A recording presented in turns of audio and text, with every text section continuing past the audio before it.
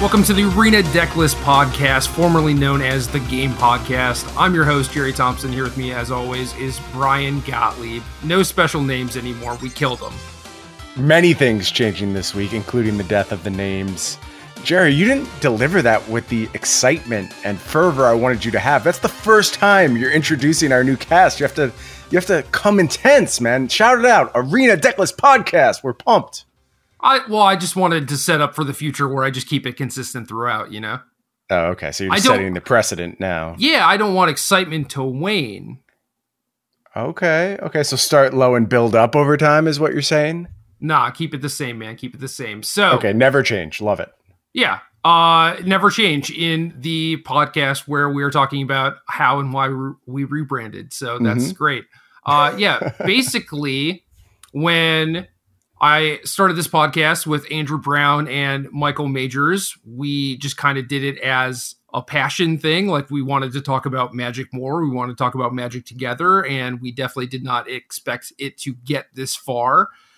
And I think that is true for Andrew and Michael as well, who just abandoned the podcast to go work for Wizards of the Coast. So Brian has been on the cast for a very, very long time, and it was just time for a change. Our name was nonsensical, had very little to do with anything really, and was very difficult to find. And now with MTG Arena, we figured, why not actually change it up, try and get in some of those players who are likely going to be very new, looking for some content, and wanted to change the podcast to have something with Arena in the title so that it was actually findable in case you were actually looking for Magic content. So if you are new, welcome. Yeah, certainly props to all the people who kind of helped build us up as a pillar of the Magic content community, but it was really just kind of dumb luck. Like, it was one of the worst names for a podcast possible. It contained a misspelling right in it, so you could never find it.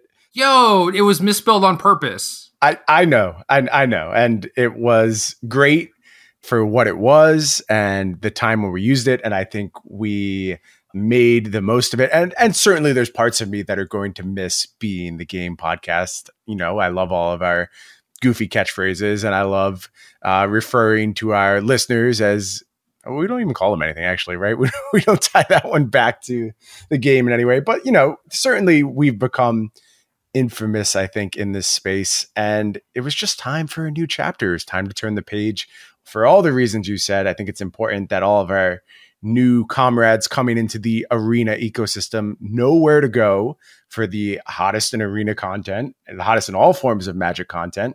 And we just kind of hit this gold mine too. Well, I shouldn't say we, it's entirely your project with the Arena Decklist Twitter page, where we have somehow become the source for new deck technology on the internet, it feels like. And why not capitalize on that and get people involved with sharing deck lists there and getting the hottest new tech from the Arena Decklist Twitter page as well. Right. So as you may have surmised, despite Arena being in the title, it is not going to be explicitly just standard or limited or whatever weird format they have. Like, everything is going to stay the same basically for the podcast itself. Only the name is changing. And I don't know, we've tried a bunch of different things over the years, I guess. It has been multiple years at this point. Yeah, years now. And I think we're still going to experiment with different outlines for the shows and stuff. We've had a few extra guests on somewhat recently, which I think has also been cool. I think people do enjoy that. And I think that, you know, there's still a lot of stuff that we haven't really checked off yet that I would actually like to try out. So, you know, things will be changing just only as much as they were before. Yep. I think all the projects we always wanted to do, they could still happen under this umbrella. And we're happy people are along on the journey with us, for sure. Yeah, absolutely. I mean, I'm super thankful for all the listeners, all the patrons, all the people who just help, you know, popularize this cast through word of mouth and everything. Just super thankful for that. And we really do appreciate it. It does keep us going. And I think this is going to help, you know, grow the podcast and get us to the next step, whatever that may be. Mm-hmm. Always trying to expand our family and get more people to benefit from the efforts we put in every week. And hopefully this is just another step on that path. Oh, yeah. So, more of the same. Standard, you have an MCQ this weekend at Mock's Boarding House. What are you going to play? Oh, Gerry. I wish I knew. I immediately fell back into the old form of like classic PTQ season of not ending up with enough time on the week before, feeling like I just need a couple more days to figure it out, knowing that I'm not going to have that couple more days, and feeling a little lost. I mean, I think I have a good understanding of the format. I just am not quite sure how to attack it right now. And everything that I think people are currently hyped up on has its flaws. There's no perfect deck out there, and most of the time there won't be, let's be honest. That's not generally not how this works, but that's always your goal, right? You're always trying to have the best possible options, and everywhere I turn, I see weaknesses, and I would love to come to a place where I feel a step ahead. I'm not there yet. I do have some ideas though, but I mean, why don't I pick your brain for a little bit first before I put forth the final options I'm considering? How do you see things evolving in the aftermath of SCG Richmond, which you and I, of course, covered, got to see firsthand, and just got to see Mono Red kind of stomp, honestly. Yeah, Mono Red crushed it. They beat up on all of the Simic Nexus decks. And I'm not sure. I think every tournament this weekend is just going to vary so much. Like, I don't know if people are going to look at the results and be like, oh, like Mono Red is obviously the best deck, or if they're going to look at those results and just jam a bunch of Bellhaunts and Oath of Kayas into their already existing Esper decks, or if people are just going to ignore it and just be like, hey, I like Simic Nexus. I'm just going to, keep playing this because a lot of people who are good keep saying that it's good. Given that it is really difficult to predict what is actually going to happen, if I were playing this weekend, I would just play Esper midrange because I've basically been playing it all week and I have a list that I really like. My article on the deck will be up on Star City Games on Monday, which is a little late, I know. Blame Cedric for that. But for you, I think that you should play Esper Control, and I don't think it's particularly close because I think you would play Esper Control just like perfectly, just like picking it up cold. And I don't think that you've played much with the Esper mid-range decks, and I think that it would also just be like a somewhat different style for you. And I do think that Esper Control is also just very, very good. I just think that Esper mid-range is slightly better against every deck that is not Esper Control. So, spent a lot of this week with Esper mid-range and trying to get to a place of comfort with it. I have my doubts. I want it to be great because I think it does a lot of the things I want a deck to be doing right now. And one of the big things I am looking for in a deck is what I would term multifaceted pressure. And by that, I mean being able to present more than one body as your offense. I think that's important given the state of Teferi Time Reveler and how omnipresent it is. And if you're not doing that, then you kind of just need to ignore the battlefield in general. And Esper Control checks that box. Simic Nexus checks that box. Surprisingly, I have not talked myself into just playing Simic Nexus. I think the deck has some real weaknesses. And I think those weaknesses are being pushed right now by the format. Even if it's not intentionally, I just think Teferi Time Raveler, has gotten itself into such a point that while that card is beatable, all your like slam dunk matchups are just gone. They don't exist anymore. Beyond that, there's the specter of mono red. And like you said, it's impossible to predict exactly how much of that is going to show up. And despite all these efforts that people are doing to try and make the matchup palatable, I was talking a lot with Kane Reinhard about how he was approaching the matchup. And he's got this like bond of flourishing thing that he's pretty pleased with, thinks he's made some headway in the mono red matchup. And then I asked him to pin down what he thought his matchup was now at. And he's like, I think it's 40% now after all this work I've done. And that's like acceptable. You can go into a tournament with a 40% matchup and be like, okay, this is fine if you're crushing everything else. And I don't think you are. I think Esper is very close at this point, probably very skill dependent and matchup knowledge dependent. I think the Bant decks are iffy, depending on how they're built. If they're going really hard into Frilled Mystic, it gets much worse. So all these good matchups are gone. I just can't talk myself into Simic Nexus. I want something just super powerful, kind of straightforward.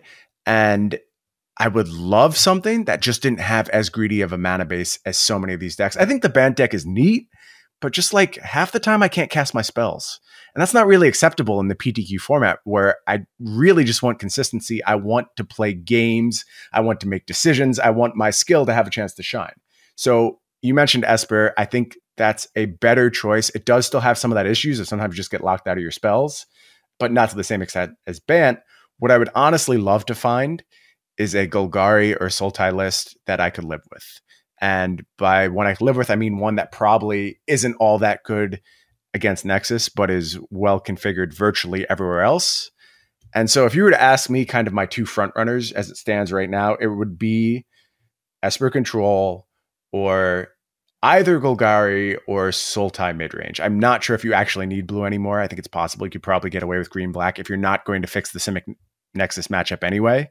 Maybe it's just better to be a lower to the ground, more consistent version of Golgari, but I'm not sure. And I feel like I need more time to figure that out. And any insight you have on those general ideas, I would love to hear right now. I agree that green-black doesn't necessarily need the blue anymore because green-black has access to a bunch of rad planeswalkers at this point that kind of do the job that Hydroid Crassus did. I think that Carnage Tyrant is largely unplayable because of all the Liliana Dreadhorde generals. And certainly you'd be playing some amount of them in your deck as well. And then that kind of takes up like the 6 mana slot.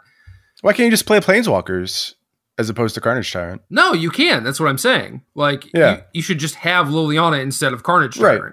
Sure. The only thing that is worse is that, like your finalities get a little bit worse. Maybe you trim on those a little bit, but whatever, right? I think that's completely fine. And I think that cards like Massacre Girl could potentially make up for the fact that you're playing fewer finalities if you're expecting some amount of white aggro decks. The problem with that is that I would want to make Golgari into a small Vivian deck, and the best cards are all planeswalkers. And also I think that Golgari is probably just worse than Bant. I've run through a lot of this in my head and basically getting to some of these same conclusions. I'm not 100% on the Golgari worse than Bant thing.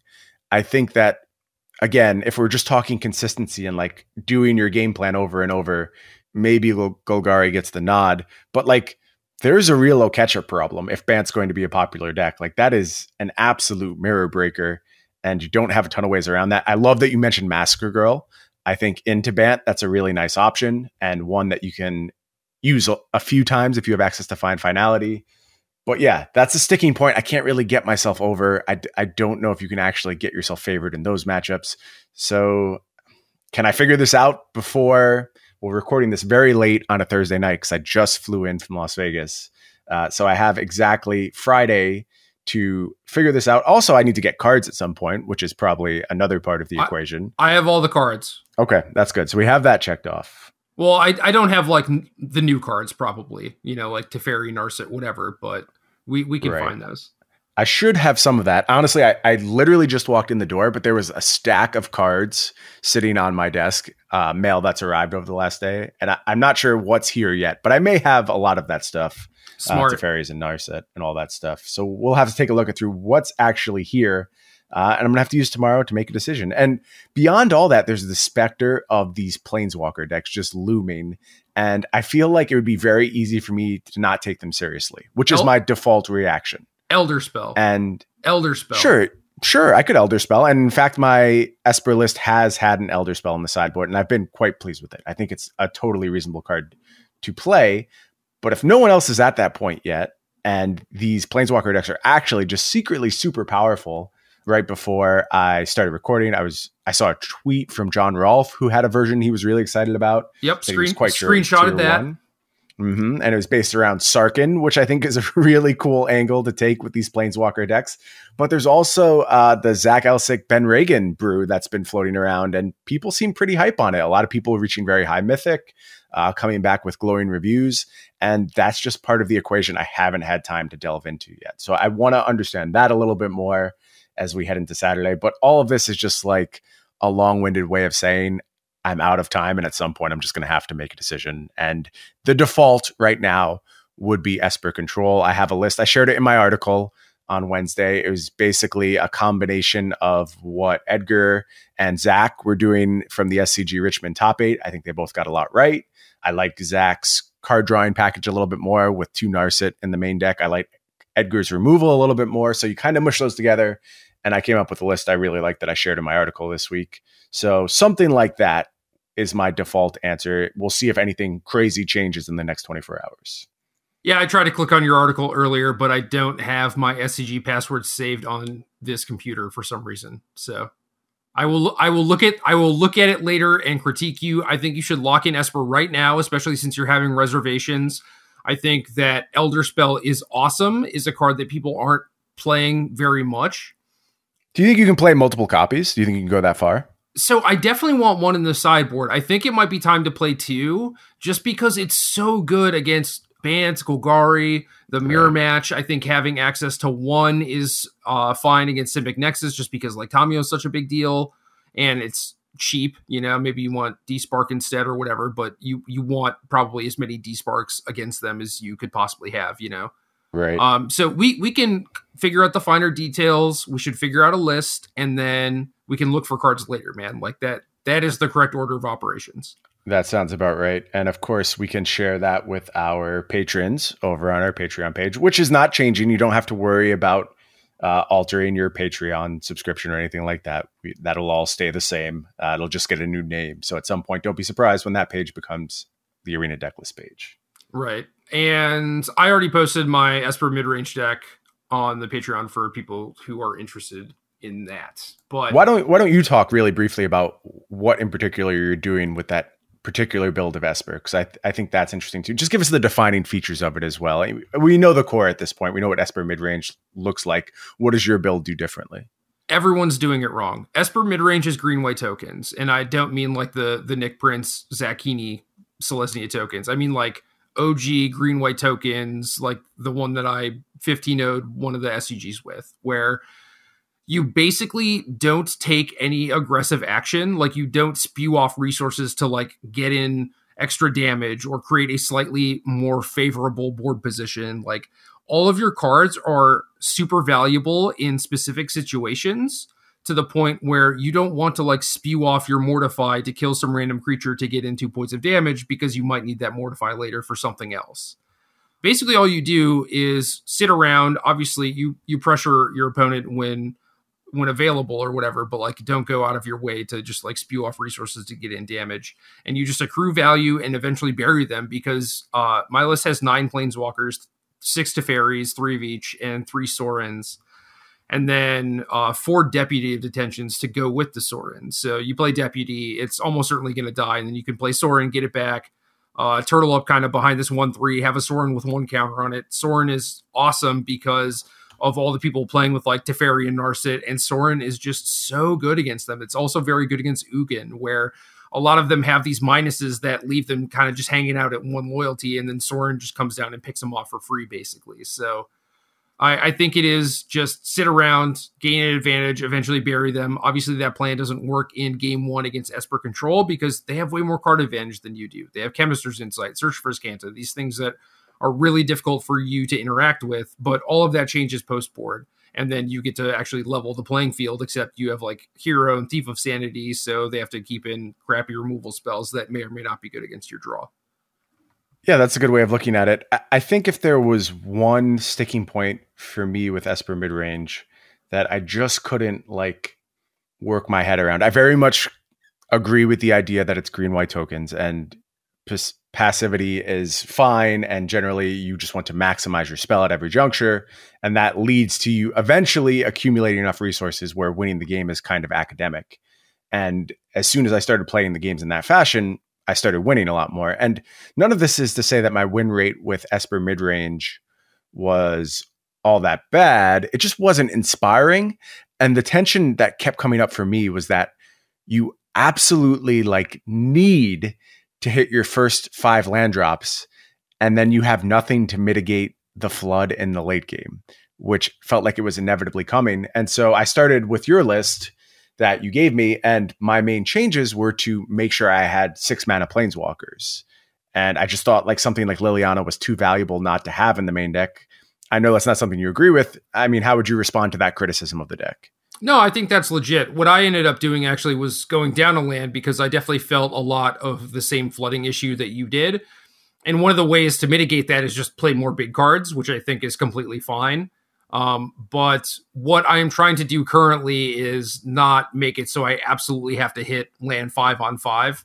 If I miss my 4th land drop once or miss my 5th land drop once, like that is okay. My curve is reasonably low. I have a bunch of ways to actually interact with my opponent and slow them down and stuff. And I honestly think the answer to that might just be to play the 4th Teferi Time Raveler, just because I've been close. It's an early cycler, and I think that sort of thing is huge, but definitely struggling somewhat to figure out the balance of like how many big cards you play and how that affects what your mana base looks like and everything. And I now have Search for Azcanta in my sideboard, which is another card that I would just be completely fine playing at least like one copy of main deck.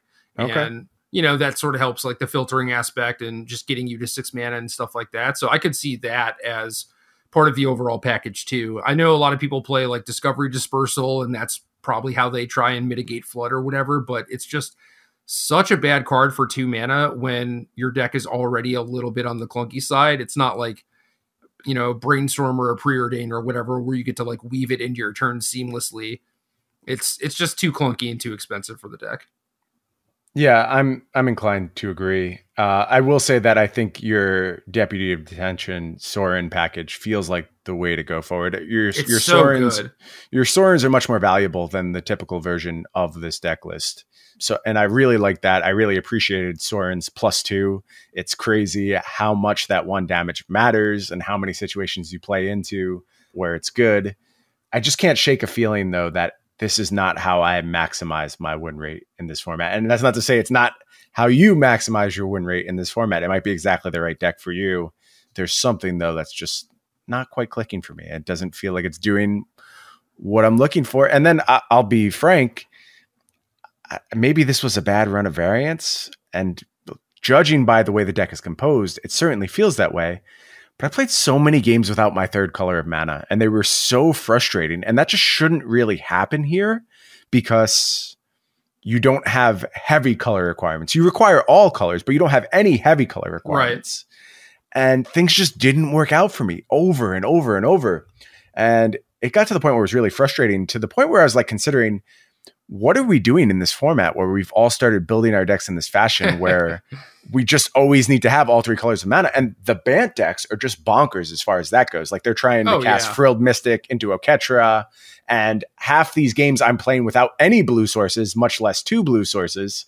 So I think someone taking a more measured approach to a mana base in Bant might get a lot of success. And in fact, Ken Yukihiro's deck list that he's playing in the MPL this week was something I was super excited about, because it's a Bant deck, number one, that plays Chamber Sentry. So you're already barking up the right tree for me, but it's taking a more measured approach while still trying to maximize Vivian, which has really been the all-star card in that Bant deck for me. Like just a huge game changer for these green creature-based decks. Yeah, Vivian's great. One of the things that surprised me, and I really don't know why this surprised me initially when people started posting these Bant deck lists, is that they had like 23 land. Mm-hmm. And it's just like, come on, what do you do? Like Sultai started out like that too, or Golgari, where people were just like, well, I have Llanowar Elves, and those are the exact same things as land. It's like, no, it's not. Like you still want to hit your land drops even if you have Llanowar Elves. And if you cast a Llanowar Elf and then you don't have your 2nd or 3rd land drop, it's like you didn't even play the Llanowar Elf, Like you were not capitalizing on that card at all. Like you have to play lands in your decks. And by playing, 24 or 25 land in Bant, you mitigate some of the mana issues that you're going to have just by having more colored sources in your deck overall.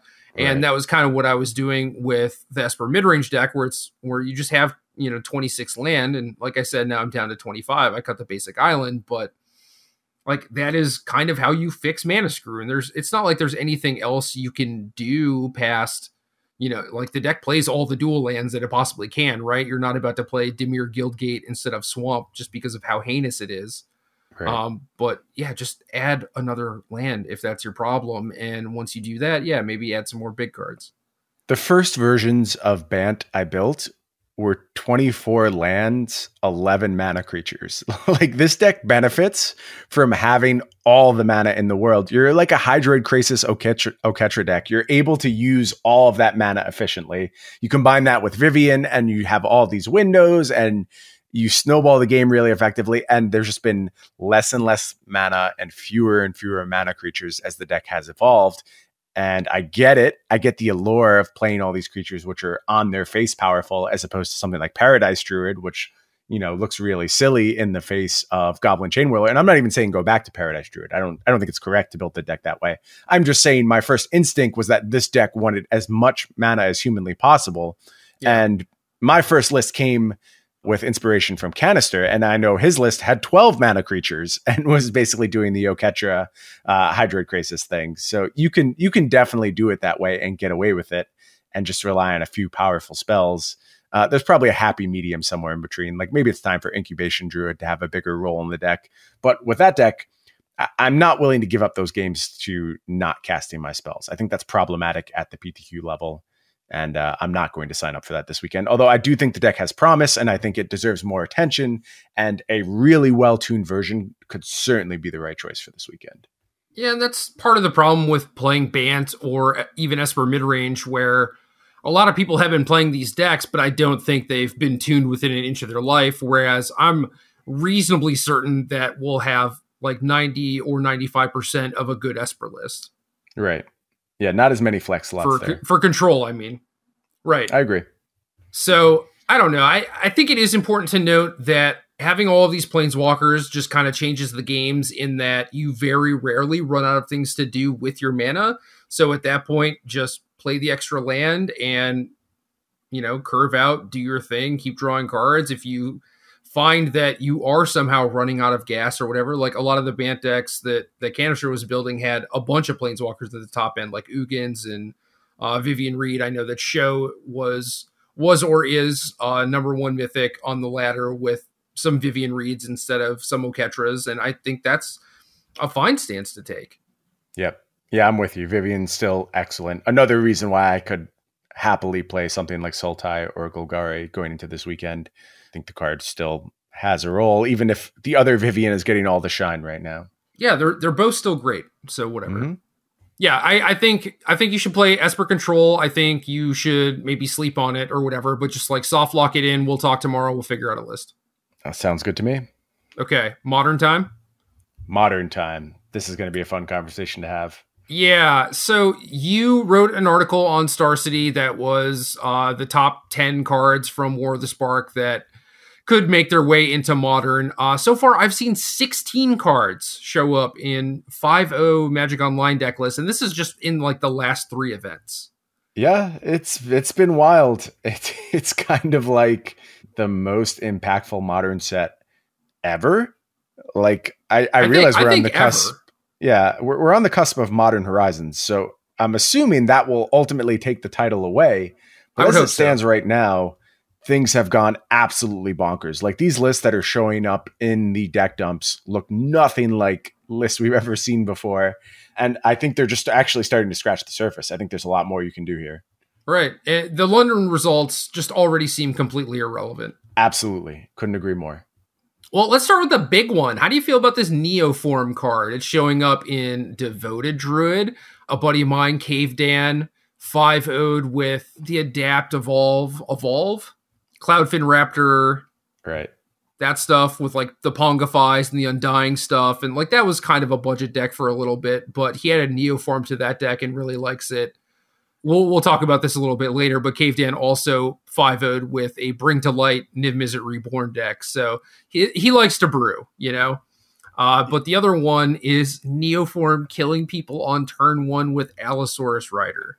Yeah, we talked a little bit about this in last week's show, I believe. And certainly this deck loses something leaving the London Mulligan. I think that's indisputable. But here it is in the 5-0s, and people continue to work on it. And it's kind of waiting for that marquee result. And as soon as it gets it, this should probably be removed from Modern, because you can't have this existing on turn one. And I'm going to say that, but at the same time, there's a lot of other stupid stuff you can do on turn one right now. Like there's really good Chalice of the Void setups. And I feel like we're also starting to see Simian Spirit Guide finally being pushed to that kind of broken tier where it belongs. Like this is just free mana, and free mana is problematic. And maybe there's a lot more decks that should have been doing Simian Spirit Guide stuff this whole time. But whatever, that's getting ahead of myself to some degree. This is a turn one deck in a format that should not have turn one decks. And I don't know that I need to say much more beyond that. If this deck sees any success at all, it should leave the format immediately. Yeah, I agree. I was eagerly clicking on the results from last weekend's Classic at SCG Richmond just to see if, the deck broke through the top 16, and it didn't. Did not. But no. But I don't know how many people were playing the deck. I think someone, maybe Allie Warfield, was asking for a copy of the deck on Twitter, and it's just one of those things where it was like a week old at the time, basically. Right. So I know that I just got my Allosaurus Riders in the mail, Yeah, so, I'm assuming mine are sitting behind me in this huge pile of cards that I have right now. And I think a lot of people probably in the same boat just didn't have Allosaurus Riders sitting around. I meant to, while we were in Richmond, just kind of walk the Modern Classic and see if I could spot it anywhere. I didn't get the chance to, unfortunately. So I can't tell you how many people were ready to go with Neoform kind of on week one, but it's coming probably. And especially if we go back to the London Mulligan, which, I mean, I don't know where public opinion is sitting right now. It seemed like a certainty going back just a couple weeks. I feel like the buzz has died down a little bit, maybe in part because of this deck and the problematic things it does. But I also heard a lot of people just saying that they missed the Mulligan rule so much when it went away on Magic Online. So it seemed like it had a successful first run and does seem like it's probably coming back at some point. So yeah, the Neoform decks, I mean, even the fair Neoform decks are trying to win on turn three all the time. Like Neoform Devoted Druid stuff is only the teensiest bit more fair than what's actually going on in this Allosaurus Rider deck. So this was a slam dunk print. I think I had it number 4 on my list of top 10 modern cards, but like probably should have been number 2 in all honesty. You think Blast Zone? Karn? Karn would be my number 1. Okay. It was my number 1. And I think that's been vetted at this point. It seems to be playing out where I am still comfortable with that as my number 1. Yeah, that's fair. Well, let's I had this list typed out, but let's skip around a little bit. Let's talk about Karn, the Great Creator, where its most notable thing to do in Modern is grab Mycosynth Lattice out of the sideboard and just like Armageddon your opponent, basically. Yeah, end the game at almost all points, just on the spot, if you're able to ever get that going. And it's not just a Tron thing. There's this whole host of decks that are actually picking up Karn the Great Creator. And that's the flashy thing to do with it. And what's rightfully getting all the press. But the thing you forget a lot of times is just all the answers you can now have in these decks.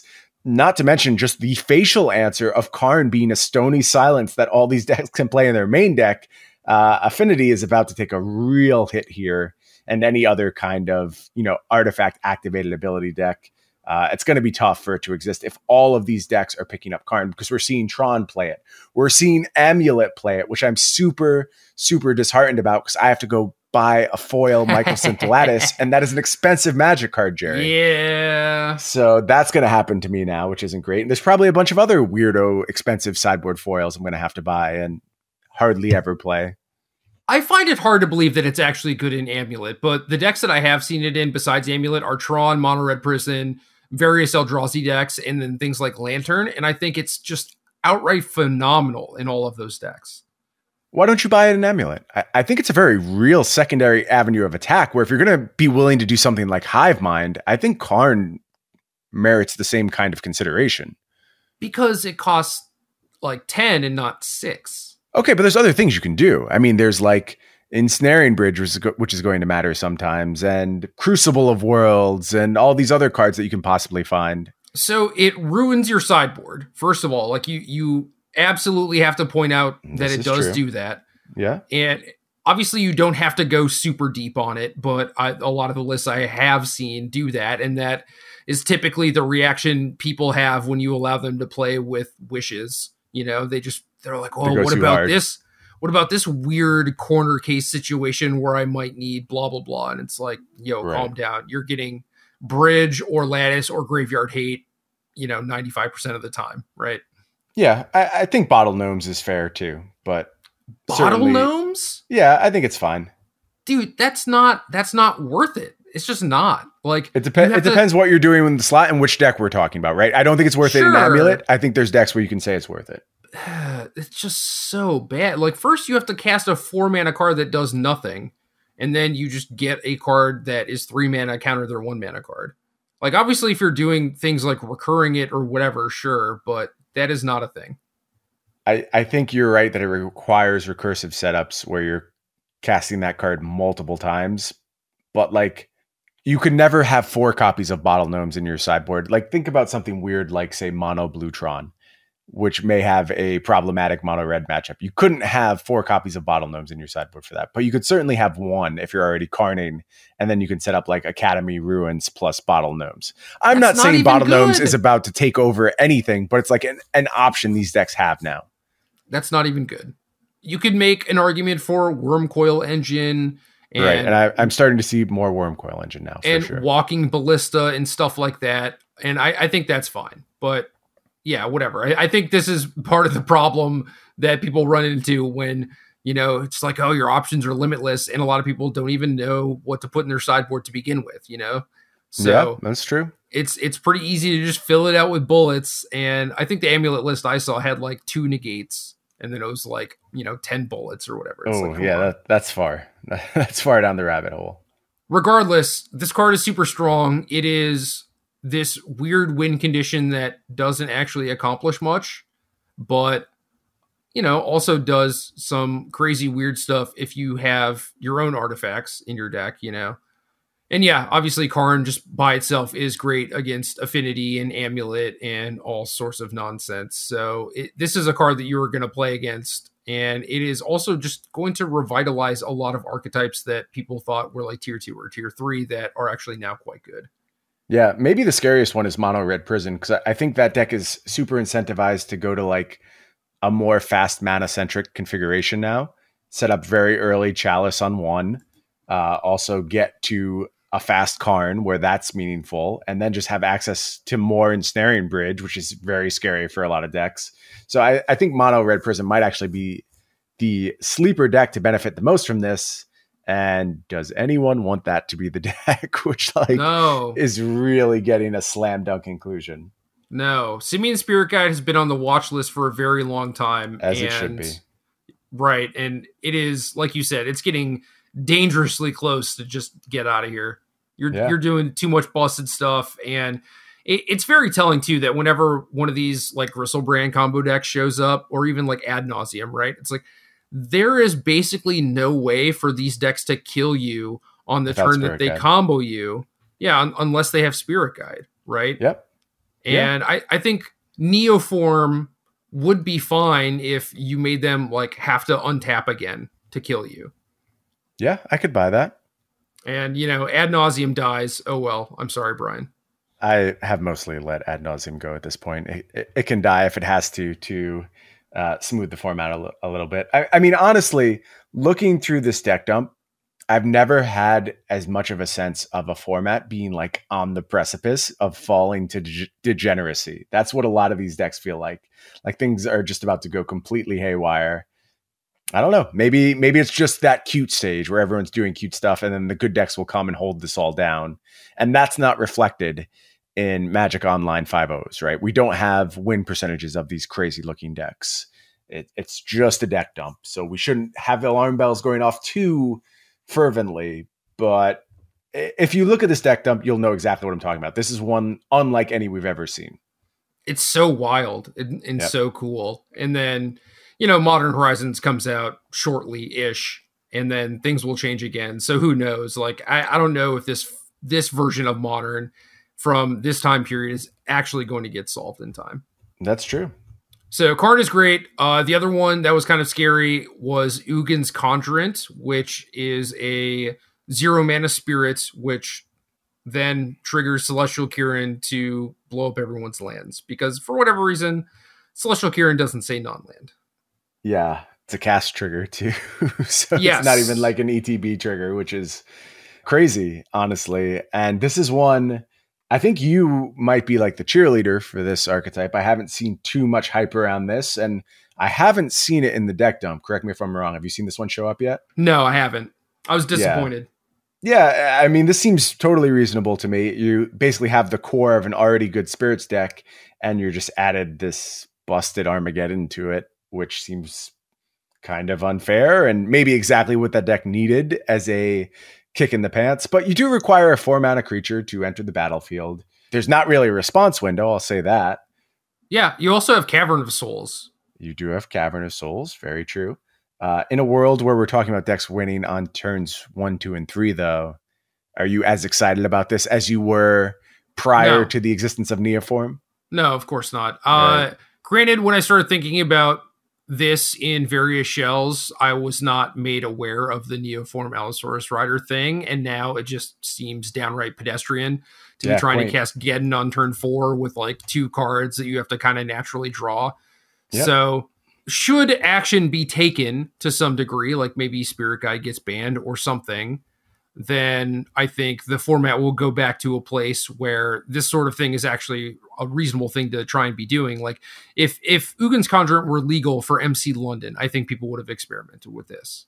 Yeah, I could buy that. It certainly seems regular modern power level. That's what I would say. It just feels like things are very amped up right now. Yeah. Except, if you get Geddon done turn 3, they have like a Noble Hierarch or whatever, and you just have nothing. I'm pretty sure you're just dead. Like Could most decks, most decks just lose on the spot, which is not very cool either. Yep, agreed. Next card that has been showing up a lot is Blast Zone, and I've seen this in Dredge, which makes a lot of sense, in Amulet, which makes a lot of sense, in Colorless Eldrazi, because they had, Blink Moth Nexuses and random crappy colorless lands that could always do better, and Blast Zone is great. And then I also saw this enabling mono blue control, which I am actually kind of excited to try. Did it have Disrupting Shoal in it?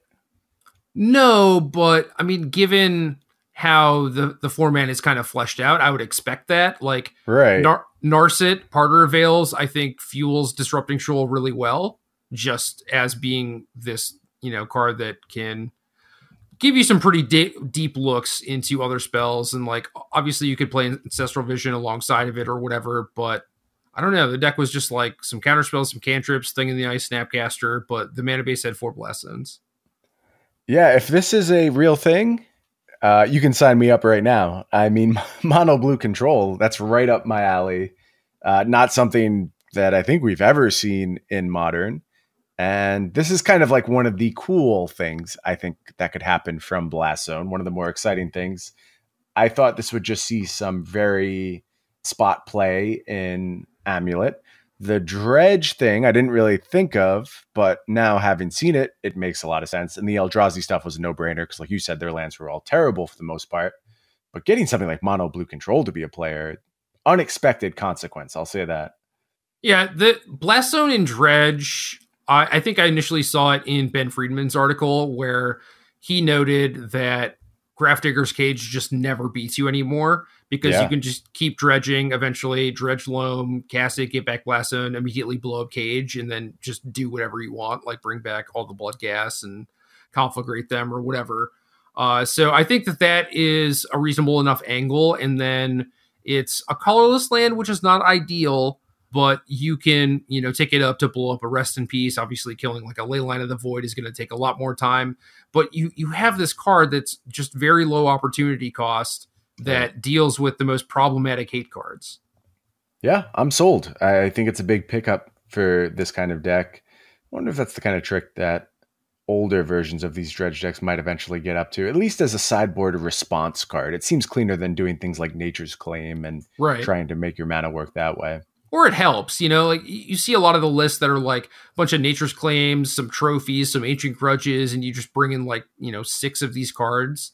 Right. And now you have Blast Zone, where you don't have to bring in a bunch of potentially dead cards, or you play a Blast Zone main deck or whatever, so it helps just make your draws a little bit smoother too. Probably helps you mulligan less, and it's also a card that like can't be Stubborn Denialed, can't be Thought Seized, right? Like they just can't deal with that card. Yeah, what decks get really punished by the addition of Blast Zone to the format? Well, as someone who played humans in MC London, it was pretty nice knowing that I could use Thalia to keep them off Supreme Verdict, or like Meddling Mage their Terminus or whatever. And now my best draws that include like Aether Vial, Champion of the Parish, it just seems like so much wind gets taken out of your sails when they get to Blast Zone away like 2 or 3 1-drops, So I'm actually concerned that Blast Zone is very, very good against humans, because I finally thought that I found a deck that I could just play in every Modern tournament. I was like, oh, I like this deck, and I don't think it's going to get worse. And it got a new print in Deputy Detention that I think solved a lot of problems. But now I think it's just back to square one, where if Blast Zone does see a decent amount of play in these control decks, it seems very difficult to actually overcome. It's so hard to find a Modern deck to fall in love with these days. I know. It's Brian, a very, very trying time to be a Modern connoisseur. Brian, will I ever find true Modern deck love again? No, Jerry. We talked about this. We know there's no such thing as true deck love anymore. It died with the printing of, I don't know, some card is probably responsible directly. Teferi, Hero of Dominaria? Maybe. I think Simian Spirit Guide, we go all the way back to that. That was the last time we could really love anything. Yeah, that's fair. Next up, we have Gideon Blackblade, which is, basically just showing up where you would expect it. Like, there are some copies in some Bant decks, some copies in some Naya Zoo decks. Obviously, the white Death and Taxes type decks play it. I saw one of the lists was a Mox Amber Legends deck that had, I believe, both Gideon and Karn the Great Creator. So that is correct. Man, decks are weird, and God bless all the people out there who are like doing this brewing. I just absolutely love it. Like these last couple deck dumps both had me scratching my head, wondering what the hell was going on, and I'm just like, yeah, respect to just every other deck list I saw. No, people are jamming on Magic Online right now, and I think if nothing else, kind of the very steep decline of standard play on Magic Online has opened up the door for a little bit more modern creativity. And if you're bought into Magic Online right now, this is probably the format you're bought in for. Like, there's very little incentive to be a hardcore user of Magic Online and a devoted standard player. Not to say that those people don't still exist, because they do, but I think this is really where Magic Online is going to find that its bread is buttered from this point forward as the home of Modern for digital play. And it shows with these deck dumps. Yeah, I definitely agree. I ran into basically only good decks when I was testing for MC London. The queue times weren't ever more than 2 minutes. I had a pretty reasonable experience trying to play Modern on Magic Online. And then, there are 70 people in the standard constructed league, and the drafts take 15 minutes for you to find a match and stuff. So yeah, I do agree that Modern is the one place probably where people are actually still playing Magic Online with regularity. Yeah, let's hope that keeps up. Next up, we have Vivien, Champion of the Wilds. Again, probably showing up where you just expect it the most in these green creature-based combo decks. Like Devoted Druid, I've seen it in a few of those lists, not in all of them. And then in the Prime Speaker Vanifar decks, which I think are nonsense, but whatever. I think they want Birthing Pod back very badly, and Vanifar just ain't it for the most part. But I do think Vivien makes that deck quite a bit better. Being able to do your stuff at instant speed is a very big game changer. It was also a big get for the standard versions of the Vanifar decks, which I still think are solidly tier 2, but getting closer. And it only takes one print to blow that style of deck wide open. So I would keep a close eye on Vanifar as we move through the standard format. I know it saw some MCQ success over the past week, and it's close. It's very close. I've played against it a few times. It's much more impressive than previous versions were, and Vivien's a huge part of that, and that's definitely going to play with the modern versions as well. Yep. As for Devoted Druid, these decks are getting scarier and scarier because, like I said, Neoform fit into one of these decks, and so you have another tutor, which is basically just that. It is a tutor. You're going to have some Birds of Paradise lying around. You can yeah, I don't know. You're just going to have a bunch of creatures, obviously. And then Vivian gives you like this draw engine. People have started adopting postmortem lunge. So even if they kill your devoted druid, you can still bring it back with haste and combo off basically whenever. So these decks are getting scary too. Yeah. So one of the things too that I think gets slept on a little bit is like the obvious use of Neoform is to set up your devoted druid kill. And that's certainly a lot of what it's doing. But there's also this insidious usage of, as well, where your hate bears, if you will, whatever creature-based hate you have lurking either in your sideboard or main deck is online even earlier than it was previously. And having more reliable access to those cards, also a really big impact for these decks, especially with this large card pool where you often do have good options against pretty much anything your opponent's doing. You can hate graveyards, you can hate combo play with Thalia, you could do all these different things, and these decks now have access to that option more reliably and a little bit earlier in the game. Although, you know, a lot of times Noble Hierarch, some kind of Mana Dork is part of the equation, so you're able to get Eldritch Evolution going a little bit, but still 8 copies means that you'll always be able to set up those hate bear lines. They're not just a once in a while thing. Next, we have Teferi Time Raveler and Narset Parter of Veils. If y'all have been paying any attention whatsoever to formats that are not standard, you would have seen these cards popping up a lot in blue control decks, both in Modern and in Legacy. And I don't think that's a fluke. I think that Narset in Legacy is something that I am very, very excited to actually try out. And Agreed. Teferi Time Raveler to a smaller degree, but also these Azorius control decks in Modern now just have like this insano suite of planeswalkers that are able to give them card advantage and also function as defensive tools too. 100%. Narset's absolutely insane. Less excited about Teferi. We often talk about Modern being 2 ships passing in the night. In that case, you don't care all that much about Teferi messing up your opponent's timings. It doesn't do quite as much as it does in its standard incarnation, but Narset is the real deal. Like, Phoenix decks just stare at you. And there's the line of play Narset, pass, just do nothing with it. And then Phoenix decks just can't get their cantrip suite online. They need double Lightning Bolt to deal with it. So this card checks a very powerful tier 1 deck authoritatively.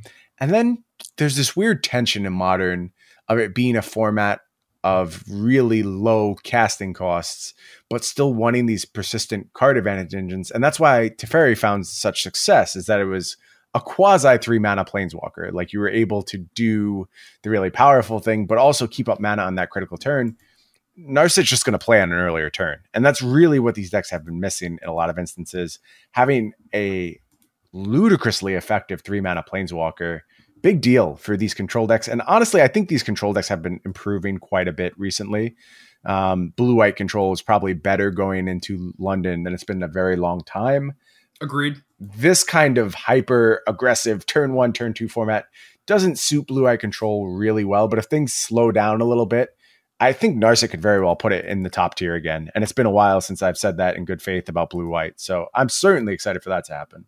Yeah, same. And then you also have Narset causing price spikes on weird cards like Days Undoing. Right. And you see Narset being the focal point of this Disrupting Shoal Commandeer Days Undoing deck, which is obviously super wild. And love to see that. I'm not sure, you know, how good that deck is. I think it's not great, but like, you have Disrupting Shoal, you probably have a good Allosaurus Rider matchup, right? So that's got to count for something. Yeah, you could also do like weird Wheel of Fate stuff and use, you know, Electro Dominance, or maybe the next card we're about to talk about. Oh no, that's the wrong finale. I get these two mixed up still. We can change it, man. You want to skip ahead? Yeah, let's go ahead. Let's talk about Finale of Promise. Yeah, so this is the red one, and the obvious home for this is in Arclight Phoenix decks. And I do like this because if you're playing some sort of attrition-y matchup, like Jund or Blue-White Control or something, and even like Grixis Death Shadow, I guess, too. Like, this is it. This brings back your Phoenix's 4/1 card and is also just a divination, basically. So unless they are really hating on your graveyard, this is a fine card to play like 1 or 2 copies of. Do you think it's necessary, though? Like, I get what you're saying in the attrition matchups, but as a main deck inclusion, like just to be part of your default plan, it just feels to me like your cantrips so often draw into other cantrips, and the whole one spell, get all your stuff going, is appealing for sure, but maybe somewhat unnecessary in these decks. That's my concern. I think it is more reasonable in Mono Red Phoenix than it is in Blue Red Phoenix. Right. But I wouldn't necessarily fault someone for playing it as a one of in Blue Red. But in Mono Red, I definitely want 1 and maybe 2 copies, depending on, you know, what spells I'm playing and what kind of diversity between instants and sorceries I have, and what is the likelihood of me having access to like both of them in the post board games and stuff like that. You know, like if I'm playing this card, I want it to be on every single time. Okay, that makes sense. And like I was mentioning previously too, this is another way to cast those 0 mana spells from Time Spiral, Ancestral Vision, Living End, Restore Balance, and Wheel of Fate, which I mentioned. There just seems to be like a critical enough mass where you could do some kind of Narset, Wheel of Fate, Electro Dominance, Finale, Ancestral Vision, and then you're somehow holding this together with some glue. I don't know exactly what it looks like, but it feels like there's so many redundant options to get access to these cards now. Something has to break eventually. Yeah, I agree. I mean, it's definitely scary stuff. Like, people look at Dredge and it's like, oh, they put 10 power onto the battlefield on turn 2. This is too good. And then you think about what Finale is capable of doing. Even like the Electro Dominance Living End decks, you know, like the Mono Red Living End deck, like this card has to help that deck. Absolutely. And potentially makes it like a turn faster too, and more consistent. It's like that stuff is legit scary because you just die. They Urabrask attack you for 20, you know? Yeah, good game. Another one of those super fun turn 2 kills, which are becoming more and more commonplace in Modern. But like Modern always, this just has to happen, right? Like, this is the only conceivable way for a card pool that gets larger and larger to behave, is that it has to scale more powerfully as time goes on, right?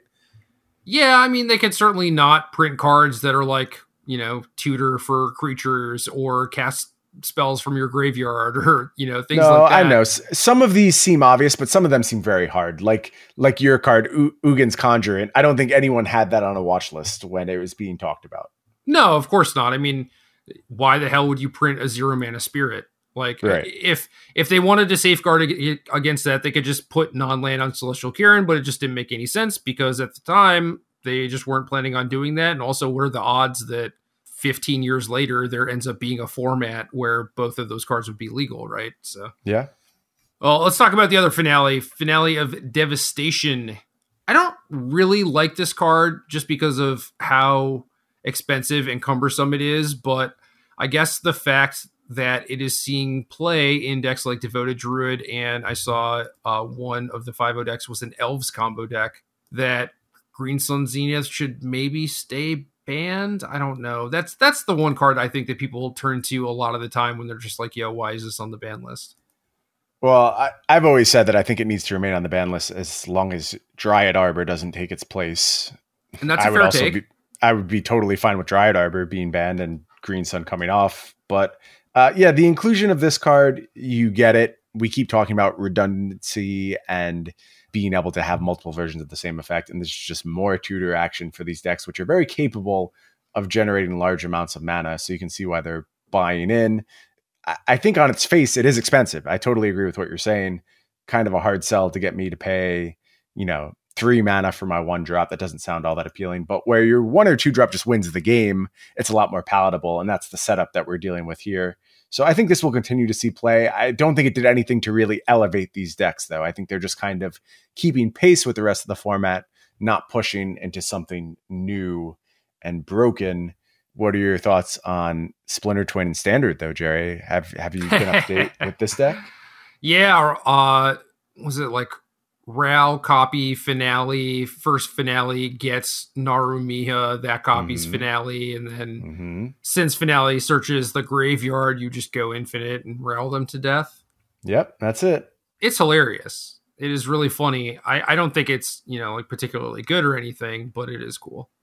I like it better than like Ral twin cast setups for the most part. And I'm talking like actual twin cast, not just the incidental RAL. I play Expansion Explosion in my Temur Reclamation deck. This combo seems a little bit stronger than that one, but that one also wasn't very good to begin with. So I think this is probably like squarely tier 2, which is good because this is not the type of deck that people would be happy to lose to over and over and over. Yeah, it's a tame version of Felidar Saheeli. Yep. Sounds right to me. And that is completely fine with me. I mean, you need to be 3 colors of mana. You need to play Narumia in your deck. That's completely fine. Huge cost in playing that card for sure.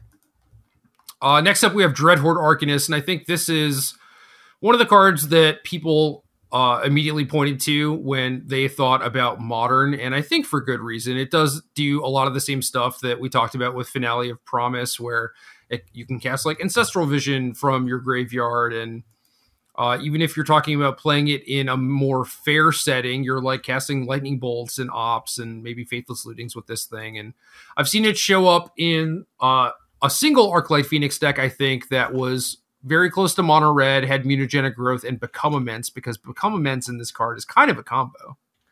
Yeah, that's an interesting one. Get real big with your Become Immense and get your Become Immense back to do a whole bunch of damage. Interesting stuff. I want this card to be good in the fair context so badly. I want to Thoughtseize my opponent, cast this card, and then Thoughtseize my opponent again. I want to Fatal Push creatures with it. I just want it to be like a new Dark Confidant. And no part of me at all believes that's what Modern is about at this moment. I just don't think it's realistic. So I hope things settle down to a place where we get to see some fair Dreadhorde Arcanist decks. I don't know if I believe that's ever going to happen, though, given the state of things presently. Yeah, I think a few cards would have to get banned. Right. Definitely wholesale format changes before we're dealing with our fair Arcanist decks. But, you know, I will hold on to hope, because that is the type of Magic that really sold me on Modern in the first place. Like, Jund gets a lot of gruff these days, but I do think that on the whole, when Jund was a deck in Modern, format probably a little bit more in line with what they intended it to be. I'll say that. Yep. And I would be fine if that were the case. But as time goes on, we get further and further away from that reality. Next card is Dovin's Veto, which is pretty simple. It showed up in some Azorius control lists. Basically anywhere you would play Negate, you can probably play this card. And doesn't alter a whole lot, except against ad nauseum, it just makes their Pact of Negations worthless, which is kind of cool. Yeah, nice little upside. Next one is Davriel, Rogue Shadow Mage, showing up where you would expect in the old, they call it 8-rack. They've been playing 7 recently. Now it's 10-rack. Yeah, I very guess. Number of rack, as it'll soon be called. Not as catchy of a name, but true, because Davriel is a card. I don't think there's ever been a more tailor-made card for an archetype than Davriel. Again, I think it's one of those things where the card just kind of lets that deck hold the status quo. I don't think it pushed into a new tier with the addition of this card, but maybe it just hasn't had enough time to shake out yet. We'll have to see. As long as there's redundant combo kills on turns 2 and 3, untargeted discard like this, a little bit of a hard sell, but we'll see if it eventually finds a home.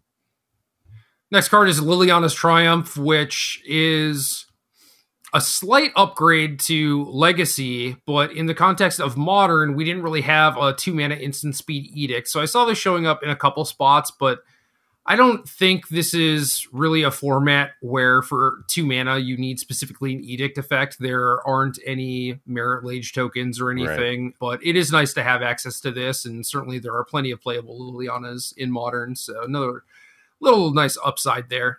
Yeah, like you said, just not as much what Modern is about. There's no true name Nemesis. There's no 2020s on the battlefield. That's probably good.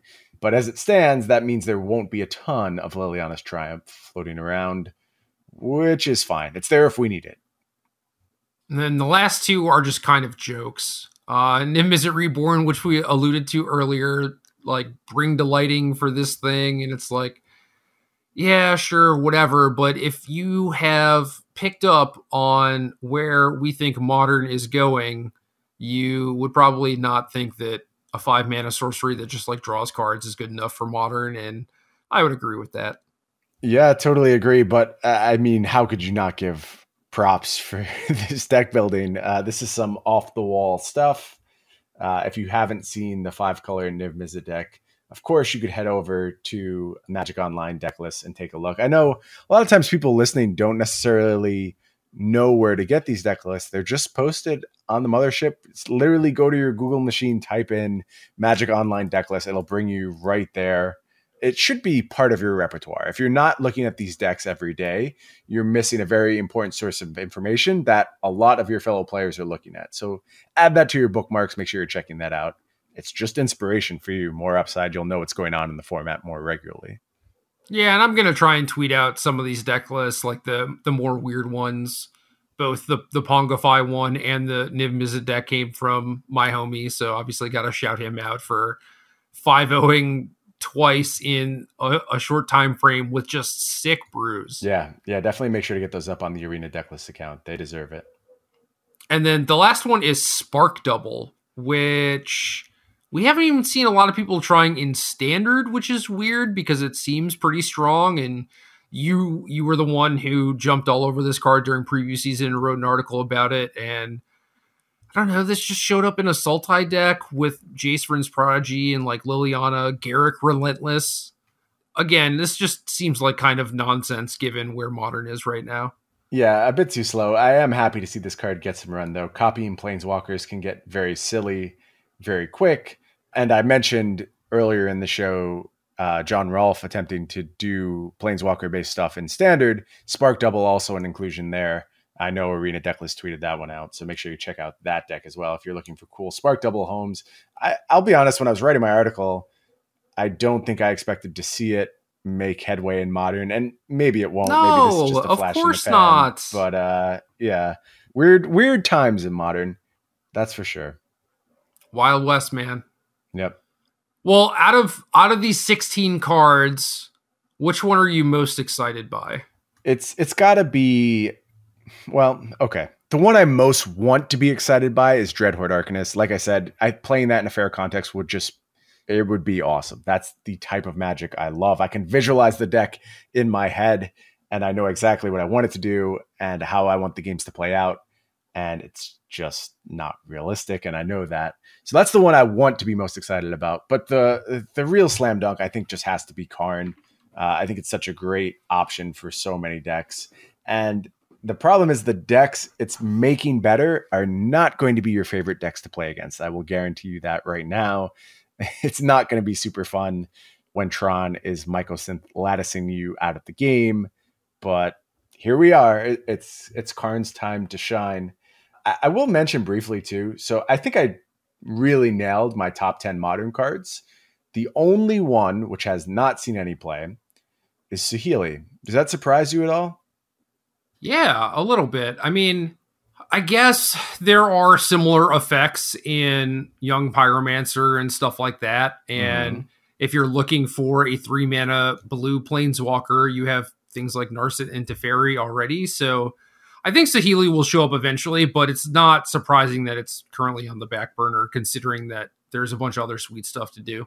Yeah, and again, we keep coming back to this point, so it feels a little redundant, but Saheeli is an inherently fair card. Like, it's not doing busted stuff. It's not single-handedly shutting down your opponent's strategies or taking over the game. It's just making some tokens. And in this world, I'm not sure that's actually what you want to be doing presently. Well, it's possible that there's a way to actually abuse the -2, maybe. Yeah, maybe. The copy to do something. I don't know what, but put Cave Dan on that. He'll figure it out. Oh yeah. Well, I think that's about it. I am very wary about Modern for the next month or so, and then Modern Horizons will be coming out at some point, and then we'll have a bunch of other nonsense to deal with. And I think that it is going to take a lot of time before Modern is actually figured out again. So maybe what I should be doing is probably not getting like upset or frustrated by the fact that things like Neoform exist, or like, you know, Karn is getting Mycosynth Lattice or whatever. It's just like, enjoy the ride. basically. Yeah, enjoy it while it lasts is what I would say. And actually, you and I are going to get firsthand look at New Modern when we head to Louisville on May 25th for the SCG Tour. It's going to be something. And that is, in fact, a Modern event. And we'll see if it's just a bunch of turn 2 kills all day or if we're being a little panicky and hyperbolic. But I get the sense this is a very, very fast format right now. I don't think it's going to be a bunch of turn 2 kills, but I do think that things like Karn and Narset are just going to lead to a lot of people not playing Magic one way or the other. Yeah, we'll have to see what happens. Looking forward to it regardless. It's, whether it turns out to be the best metagame or not, there's still all this stuff to learn and digest as we go down that road and figure out exactly where we're going to settle. Even if the end result is not the type of Magic we want to be playing, I still think there's lessons to take away. So we'll see him in Louisville, that's for sure. Word. So every week we solicit the fine folks in our Discord for a question that has something to do with the week's cast, and we'll select one of the questions, read it on the air, answer it and everything, and then that person will get some fine vintage Game Podcast sleeves. We're running low though. For now. That'll change. We'll have to figure out something else to do at some point. Mm-hmm. Yeah, it's also the Arena Decklists Discord now. Another change. So the question we chose this week comes from Oberon, and Oberon asks, how drastic of a meta shift do you predict Modern Horizons to be? Ideally, how much would you like it to change?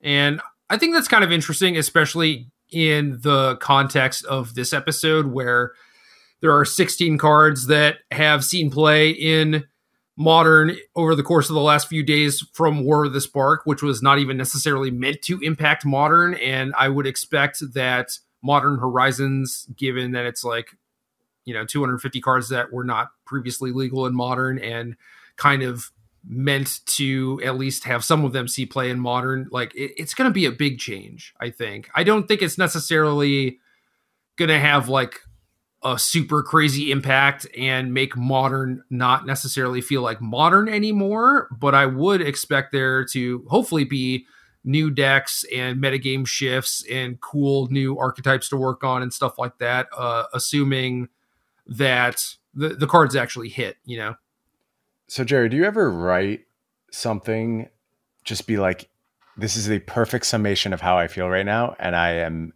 proud of this one blurb of words that I have put together? Does that ever hit you? No.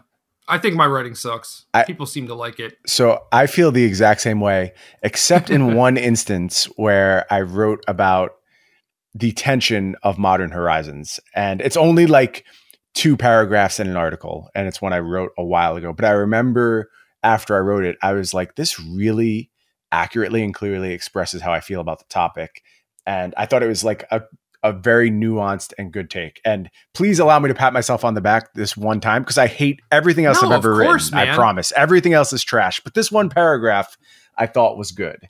And basically I said there was this extreme tension between designing Modern Horizons for the Modern that exists and designing Modern Horizons for what you actually endeavor to make Modern. Because the Modern that exists is this hyperlinear beast. And again, to go back to the 2 ships passing in the night thing, that's true. And a lot of people use that as a knock on Modern. And that's fine. Everyone has different priorities, different play styles they like. But there's no denying that Modern rose to a point of incredible popularity pretty much with that as the playstyle. That 2 ships passing in the night thing, it wasn't something the majority of the player base hated.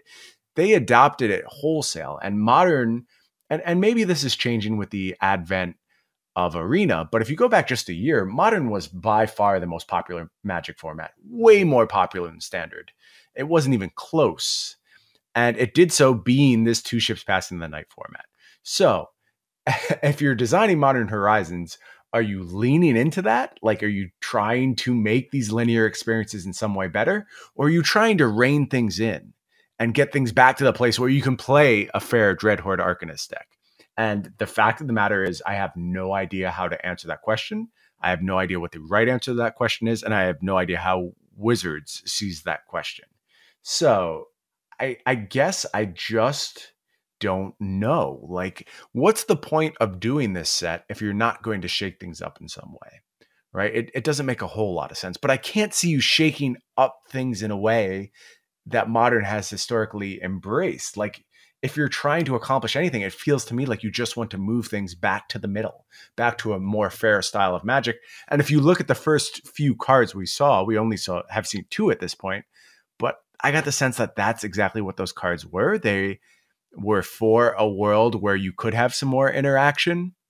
And quite frankly, if both those cards existed right now, I'm not sure either would see any play whatsoever. And I'm, of course, talking about Cabal Therapist and the Serra Planeswalker, they definitely don't fit with the present Modern context we're dealing with in my eyes.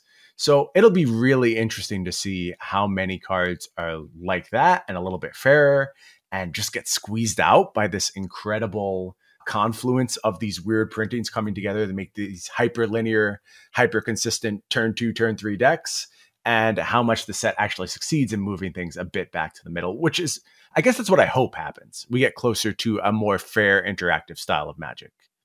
I think that would be cool, but I don't think that what you said, I don't think that that is what would attract more people to Modern. I agree. I think that people do like I just do my thing, you do your thing, we interact like a little bit, maybe a couple times, but for the most part, we just see who wins, right? If it were up to me, I think my approach to design for Magic sets in general is basically just make a bunch of cool toys and then let people figure it out. And obviously you have to balance a little bit and make sure that it's in line with kind of what you want the format to look like as far as like, length of game and how much interaction there is and stuff like that. But realistically, I think if you just design cards that are current Modern power level and you just make a bunch of cool stuff and then just let it loose on the wild, like I think that is just a reasonable approach, because even for trying to, like I worked in FFL on Standard, and it wasn't so much about just like, okay, what do we want this format to look like exactly? It was just like, let's make some cards, let's build some decks, let's play them against each other. Is this fun to play with? Are these cards balanced? And then just you release it, And for Modern, you can't even test all the decks. You can't test all the interactions. I think it is very likely that something breaks. I mean, you see stuff like Neoform in just a Standard set, right? Like, obviously, stuff like that is probably going to be in Modern Horizons too. It wouldn't surprise me if cards from that set end up getting banned or causing cards to get banned, So I do think the landscape is going to change. Maybe the decks that are currently the best decks now will not be the best decks in 3 months or whatever. But I don't think the format is either going to speed up or slow down dramatically, because I feel like there's so much self-correcting that is possible to do in the Modern format.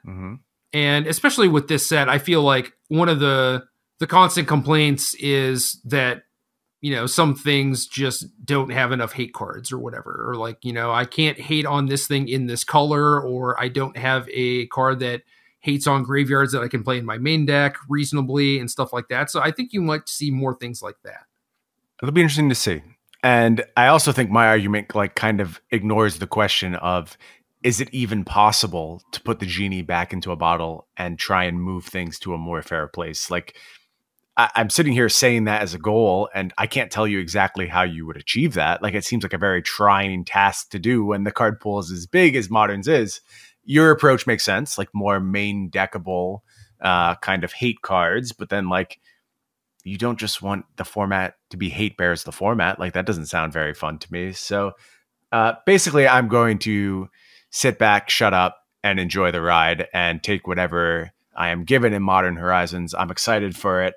I think no matter how it shakes up, it'll be a lot of fun unpacking it. And I mean, you see how much fun something like War of the Spark, which had 16 cards that hit, proved to be.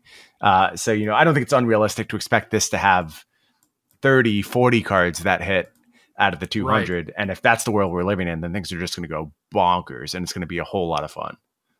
Yep. Yeah, I agree. I mean, that is kind of my favorite part in Magic, right? Is like the new set and brewing. And I think that for a format like Modern, where everything has mostly stayed the same, like obviously there are metagame shifts and, you know, maybe people adopt like a couple new cards from each new expansion that comes out. But like for the most part, it's like we're playing the same decks, like Tron, Humans, whatever, that we've been playing for a while now. And I think that Horizons will dramatically change that, probably by giving us some new decks and certainly making current decks a lot better. Maybe giving us ways to beat up on Dredge and stuff like that. I don't know. But yeah, how much would I want Modern to change? I don't know. Like even for my selfish reason, like I'm actually just like fine with Modern and how it is now. I used to be like a very staunch Modern hater, and now Same. I'm okay with it. It's cool. I do wish that I had just a deck that I loved playing and was fine, but I feel like that's going to go out the window for at least the next 3 months. And, you know, maybe I'll find true deck love or whatever. But just for all the people out there who do love Modern and love what it is currently, I would not want the feel of the format to change that much. Yeah, I think you kind of have to accept it for what it is. And one of the most pronounced parts of getting older is just realizing everything's not for you. And there's certain parts of Modern which are very much not for me, but people love it. And that's what really matters. And I will keep participating in it, keep enjoying it, even if it's not the optimal format. I dream of it being, it's fine. It's totally acceptable. And in the meantime, you can enjoy the fact that you have a standard MCQ this weekend.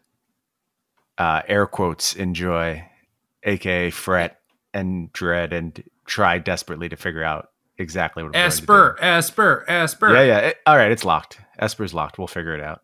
Hell yeah. All right, the show's done, and we are no longer the GAM Podcast. How should we sign ourselves out? This is a thing that I did not consider. Yeah, we are literally figuring this out live. How about like, let me get a look at that deck list. Well, that would be the worst sign out ever. Don't take that. Right. Also, we just looked at all the deck lists. Right. What do you got for me? I got nothing, man. If you want to say that's GAM, I'm fine with that. I don't really care. Can that be like the thing we keep? That'll be our shout out always. We are happy to get where we're going, but we always want to acknowledge our past. Or it can be a placeholder until we figure out something better. Okay, that's GAM.